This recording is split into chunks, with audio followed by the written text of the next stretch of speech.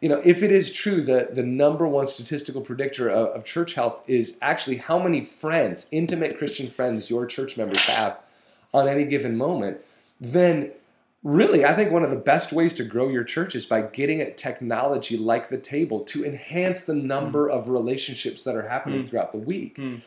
Actually, there was a study done on church satisfaction, and they found that if you ask somebody what they like about a church, generally they'll sit there and they'll talk about church service dynamics. Oh, it's the preaching or the worship or whatever. But statistically, that's not actually true.